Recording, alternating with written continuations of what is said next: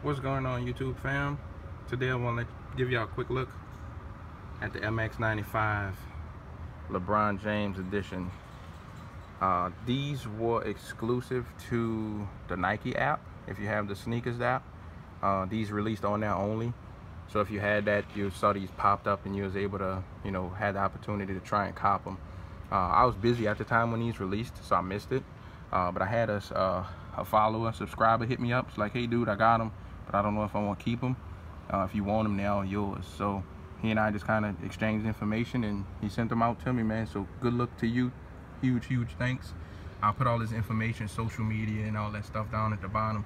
Real good guy. So if y'all in the market just for some honest, good, loyal people still in the game, hit him up, man. He might have some stuff for you guys you might be interested in if y'all wear 9.5 to 10.5 shoe size range. So like I mentioned, these are collab with LeBron and the Air Max 95. This LeBron's favorite runner model, the 95. So Nike kind of paid tribute to him and sent this out to him. And here's some of the stuff at the bottom. It's a little different from what you normally see on your Air Max 95 bottoms. And this shoe has the 3 on it, and I'll show you the other shoe.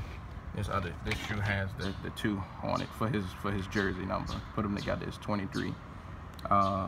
They both have the same stuff down at the bottom, and they have all 3M accents on the shoe too. I could hit this with the light and show you guys. Another cool feature, the tips, lace tips, have LeBron James logo on there. If you can see that. And in the inside of the shoe is just your regular Nike Air, and so nothing special. It's just orange.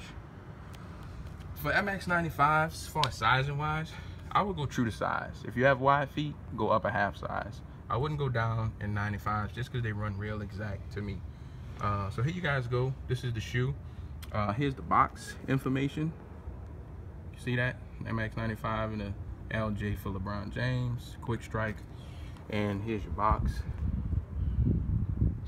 It usually, this would have Air Max on it, but it have the LJ logo. So in a nutshell, here you guys go, man. Y'all stay tuned, more videos to come, more material. Hit that like button and subscribe to my channel if you're not. Stay tuned. Peace.